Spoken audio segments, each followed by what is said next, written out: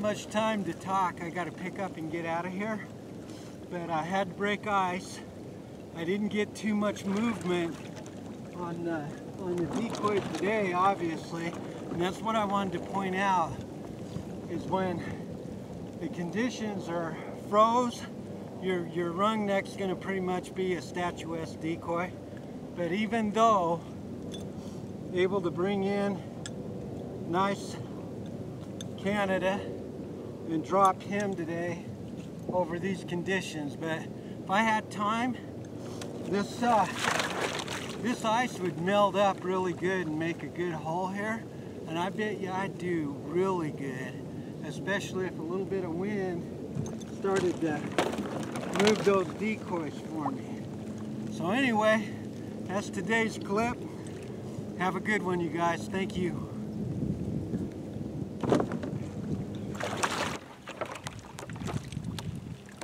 Okay. Hey, so I was right about this place. It opened up and it turned on real good. So I had some real good shooting, but then the problem is, once this pond opened up, it slowed way down. But hey, in part of this video, we're going to show you how to repair a decoy that gets shot up. And we're going to use melted milk bottles to do it. So stay tuned. We'll take this decoy and see how it sucked up the shot, and then we'll repair those holes on it. So I don't care if you got a decoying bird coming in and it's in line with one of my decoys, shoot it, man. Don't blow up my decoy with both barrels walking out there, but I don't want a decoying bird taking off. So if you have one coming in on me and one of my decoys is in line with it, just go ahead and shoot away, man. All right, stay tuned for the footage.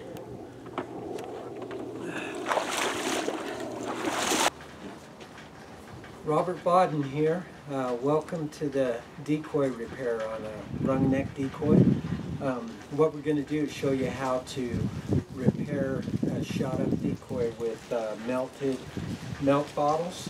So we'll get to that in a minute, but a lot of the hunters have asked me, hey Robert, can you just show me how you start the rigging on the head on the WrungNeck decoy to make it ballast and float the way it does in the water?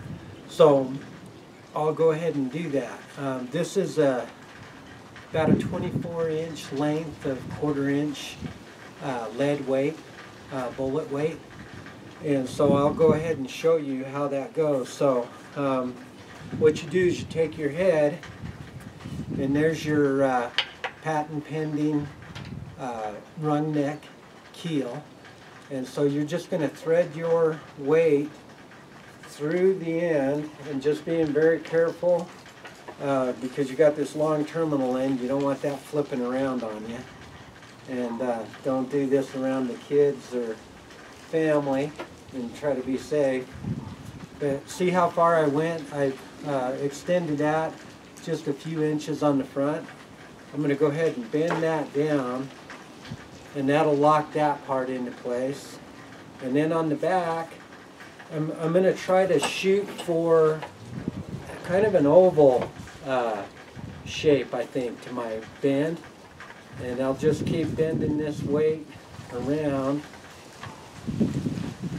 And then the terminal end I'll try to tuck into my shape that I've got. And when I end up done, that's what you look like right there. And so this provides all the adjustment and everything that you need just on this simple design. Okay, so let's go ahead and see how it floats. Okay, that's not bad. If I needed to adjust that, it might be listing this way a little bit. Can you guys see that? I don't know if you can, but it kind of looks like it is. So what you do is you just bend that weight how much you need, and then that'll correct the listing. So your head will be right the way you want it to be. Okay? So that's how you do that.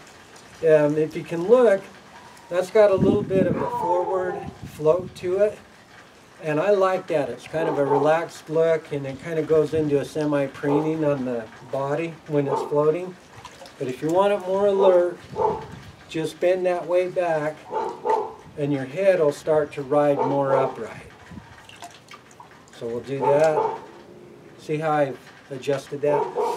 That's all you need to do to ballast your WrungNeck heads. Beautiful, simple design. Don't have to worry in manufacturing about hitting it 100% perfect every time. If the process follows this process, that means you got a decoy that you guys can tweak in the field however you want it. So that's the beauty of it. Okay, that's your WrungNeck head.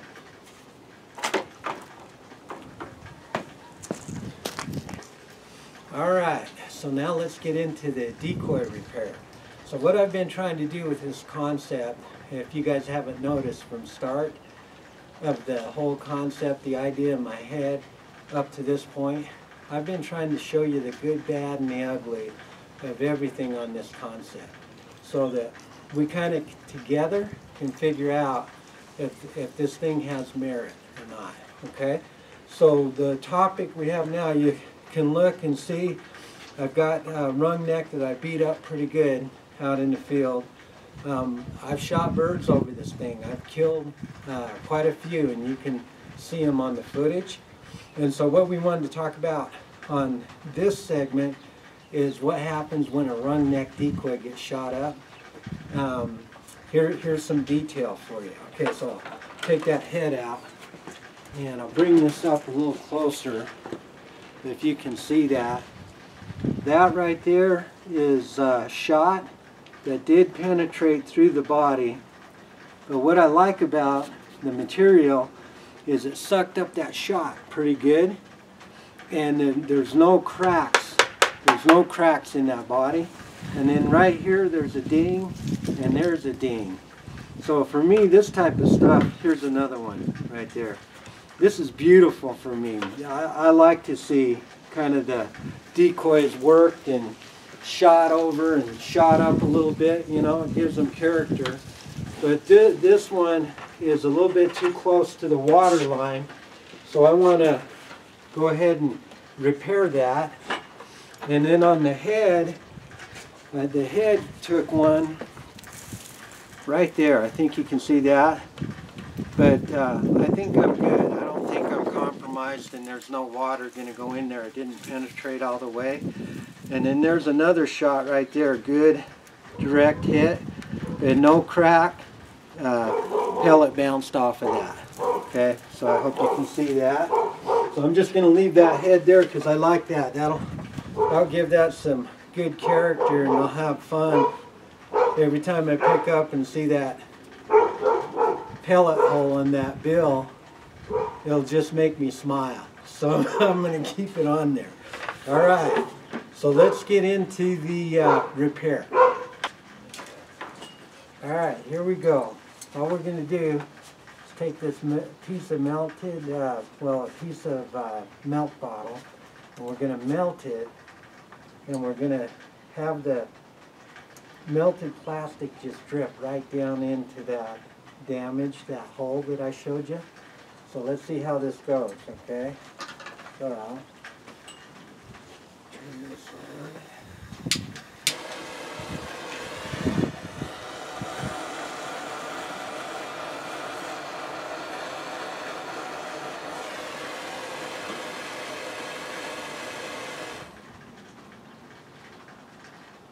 I'm just going to let that drip down in there.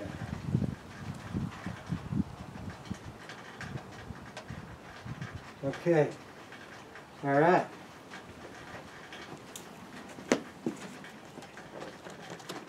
Okay, so now we've melted that plastic from that milk bottle into our damage, and there it is. So I'm going to bring that up close to where you can see it now.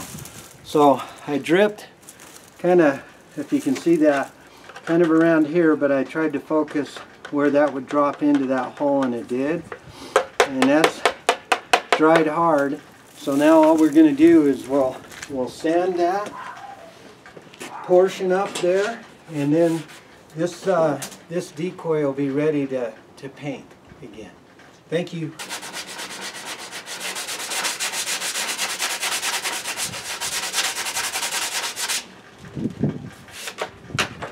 All right, that's coming along good.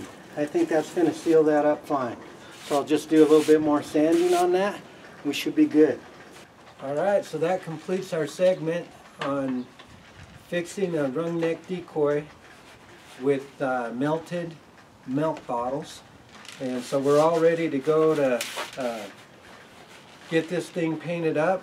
And it'll take us about 30 minutes of labor, and we'll have it back to this form right here. It'll look just like this decoy. So thank you for watching. Stay tuned. On the next video we'll show you how to paint and how to refurbish your WrungNeck decoy, and probably be on a future video where we're talking about the Brandt model.